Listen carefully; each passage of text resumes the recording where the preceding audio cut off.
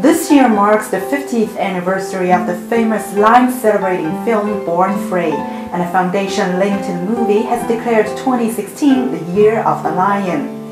The foundation Born Free will launch various initiatives to draw attention to the decline of the lion population, including a census, publicity campaigns, special screenings, events, news, and information online throughout the year. Lions across the West, Central, and East Africa have declined by 60% or more over the past 20 years, and in West Africa they have been declared critically endangered.